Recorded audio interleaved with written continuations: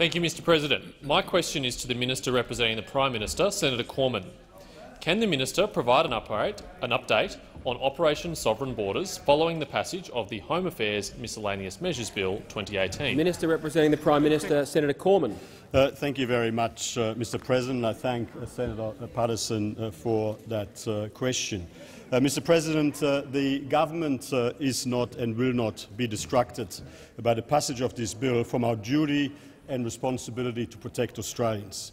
Our Liberal National Government will continue to work hard to protect the integrity of our borders and our national security, as we have done every single day over the last 5.5 years. Earlier today, the Prime Minister convened a meeting of our National Security Committee to take the decisions that were necessary, following on from the contingency planning that the government had been putting in place over the last couple of weeks. We have not taken the risks associated with the passage of this Amendment Home Affairs Bill lightly. We've been preparing very carefully for this eventuality. The government has decided to put in place a range of strengthening arrangements that has been in order to ensure that Operation Sovereign Borders and our operations continue to be successful in preventing illegal boat arrivals here in Australia, as occurred over the 6 years of the previous Labor government.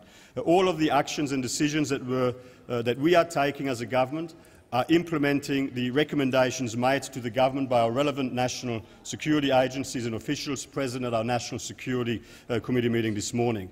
We are adopting all of the recommendations they have put to us based on their advice in response to the decisions that have been taken in the Australian Parliament.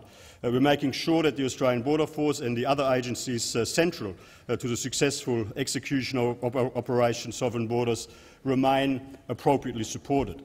Everything they are asking for, they are getting, and that has involved a strengthening of the capacity of Operation Sovereign Borders across a whole range of fronts. And, of course, the Prime Minister has made a series of other announcements which I can address in the next question. Senator Paterson. Thank you, Mr President.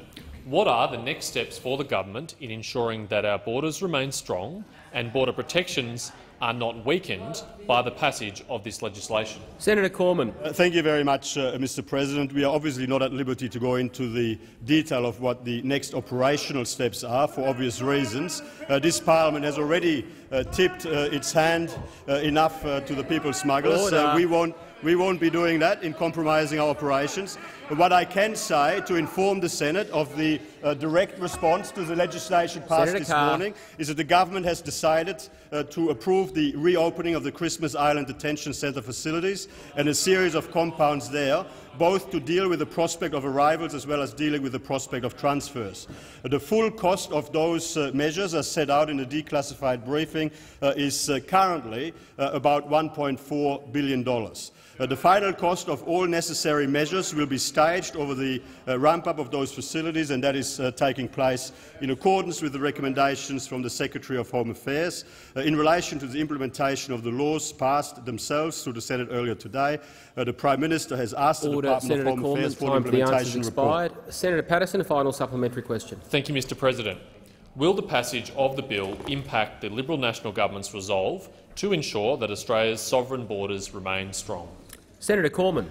Thank you very much, Mr President. As I said in response to the primary question, our government will not be distracted by the passage of this bill from our absolute resolve to keep our borders secure and to keep our strong border protection framework in place to the best possible ability in the light of the passage of this bill.